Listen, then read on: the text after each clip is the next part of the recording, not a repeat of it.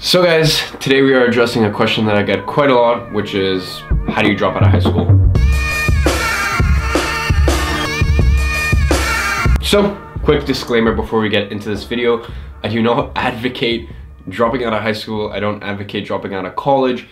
I don't advocate anything within that realm. I'm just sharing my personal experience because so many of you guys have asked. So yeah, let's get started. First, let me tell you a bit about my... Sorry, I really need to stop playing with these things. Digital marketing gets lonely. Anyways, let me tell you guys about my story and the reasons behind why I dropped out of high school. So I have a funny, interesting family situation, which I'll tell you guys next year. So I've always just kind of had to make my own money, be the man for myself, take care of myself. But in the meanwhile, I was still going to high school.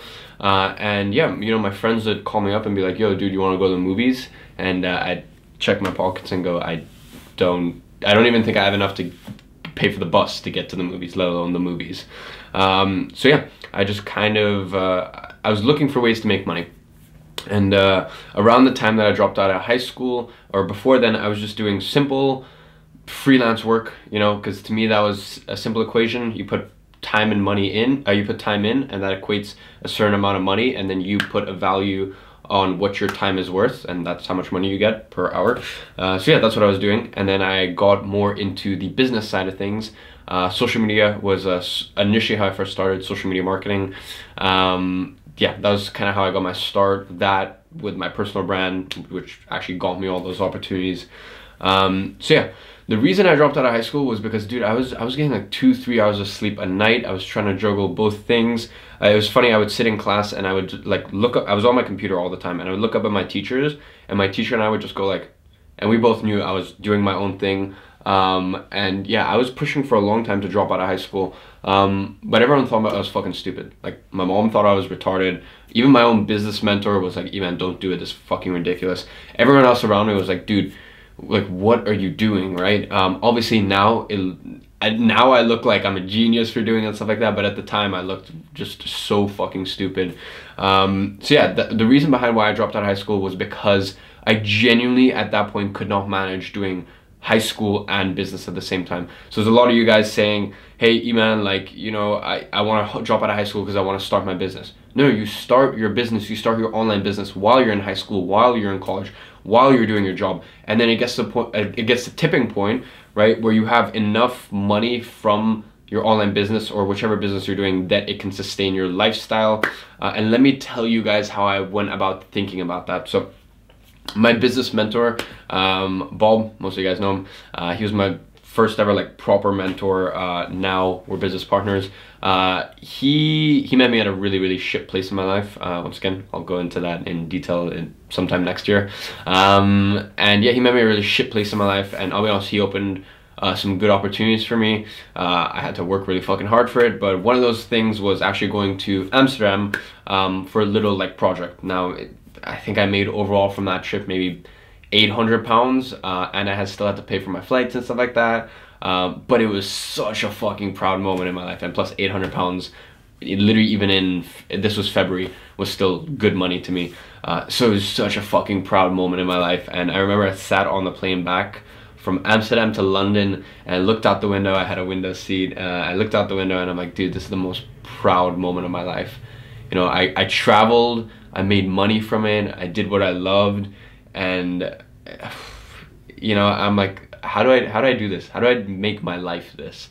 You know, so I figured out what is my overhead, and this is like, people think, oh, Iman, you took the risk, you burned the bridges, you dropped out of high school. No, I thought about it systematically. I went, okay, what is my overhead including rent, because I wasn't paying rent at the time, and I'm still not. I'm moving out in like roughly 2 months. Yeah, what is gonna be your overhead including rent, and to a level where you can live a good lifestyle. And for me, that was roughly $3,200, 2,500 pounds. Look, I live in London. Like, I live in London. I like to eat nice stuff and take care of my health and go to a nice gym. I don't really spend money on stupid shit, flashy cars, watches, stuff like that, even though I've been very tempted. But like, in terms of keeping my health up, my overall lifestyle, I like to keep it to a good level. Plus rent in London is just ridiculous. Anyway, so 2,500 was the number I came up with. So I went, okay, 2,500. How many months do you think you need in savings to make this like a viable option? And I went, okay, I need 4 months, because 4 months will give me enough time. I'm already in the burn the bridges. Is it burn the bridges and the boats? Whatever. Like, I'm already in that mentality, sink or swim, but 4 months is enough time for me to really get my shit together and take this properly. So I go, I need £10,000 basically. And I need to get £10,000, and I need that either lump sum in deposit or written contract, right? Binding written contract. So I go, all right, what's my time frame to do this? Because you need a time frame for these goals. I go, okay, if I can do it in the next 8 weeks, then I'm gonna drop out. And I did it in 2.5, roughly. In 2.5, I signed 3,500 a month pounds in retainers, binding contract. And those contracts, all those contracts were for 3 months. So if you average it out, the last month lost, it made roughly £2,500. So that was my thinking behind how to drop out of high school.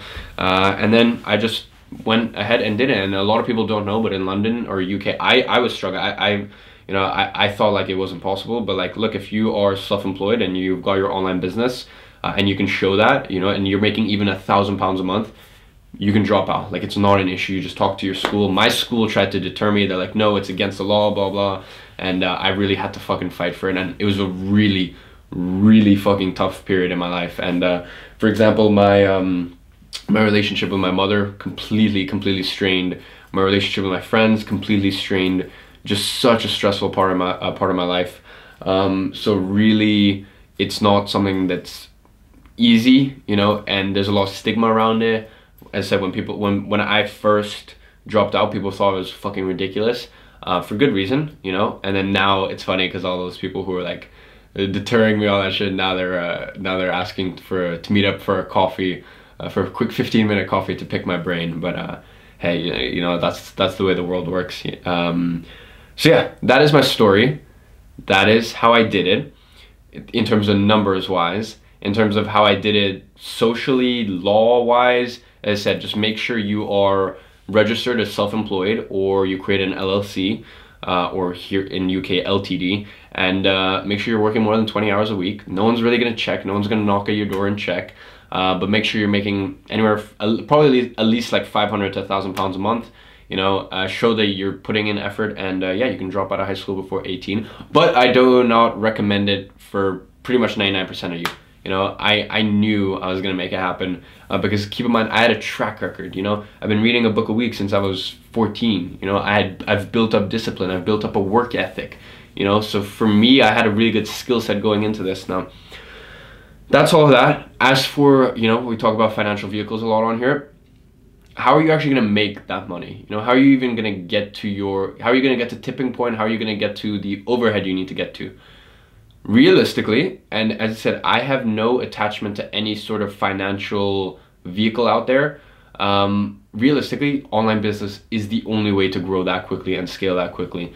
So, in terms of online business, you have Amazon FBA, which is great. There's people crushing it, but you need a bit of a startup cost for that. If you do, go for it. You've got drop shipping, once again, great. You've got affiliate marketing, once again, great. With FBA and affiliate marketing, really, if you want to get started properly, you need at least, I would say at least $1,000 to $3,000. Then you've got stuff like social media marketing. Once again, that's great because you don't really need much equipment. You can start running ads. You can start doing the management and the growth of clients' pages. And like to get one client at $1,000 is so fucking easy. And now you're making $1,000 a month, and that's great. That for most of you guys, that'll even cover your overhead. And then you've got lastly personal branding, which is, for me, I'm the biggest advocate of, because you don't need any money to start.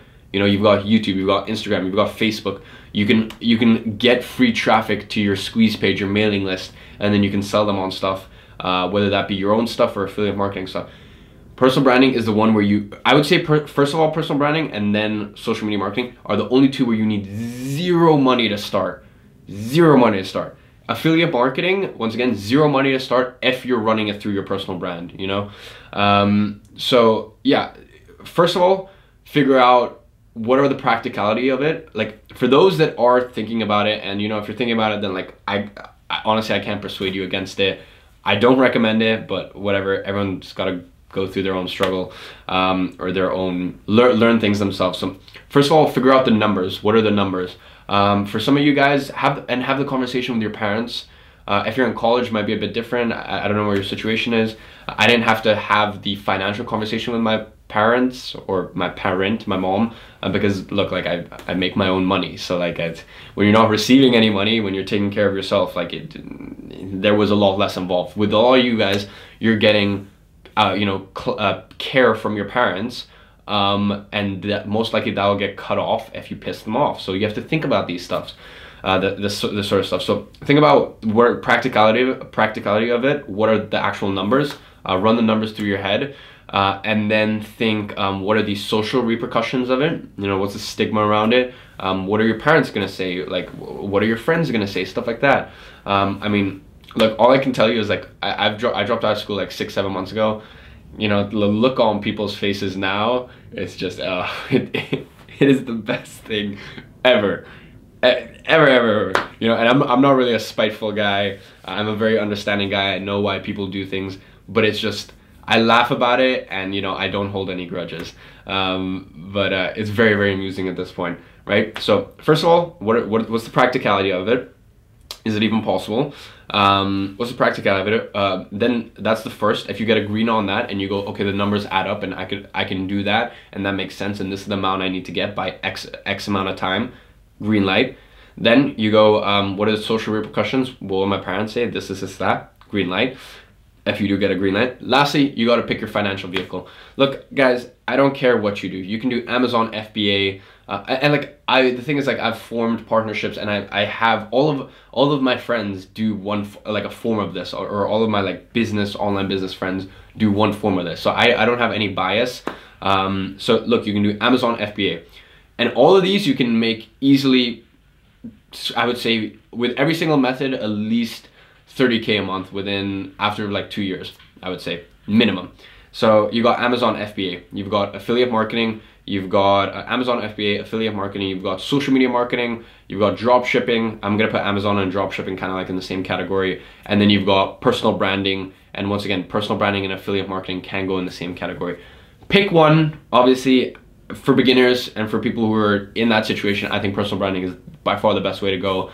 Quickest, easiest business to build, if you know what to do, which no one knows how to do. Like, there's no information about how to go about personal branding, right, and with a business mind. So that's how I went about it. That's my personal story, to clarify for a lot of you guys, because a lot of you guys are 7 months on are still confused how I actually did it. And yeah, as I said, I don't advocate anyone dropping out of high school. I don't recommend it for most people, but at least now you know that I went through it with a systematic approach rather than YOLO. Let's prove the haters wrong. Let's make all this fun. I had a systematic approach, you know.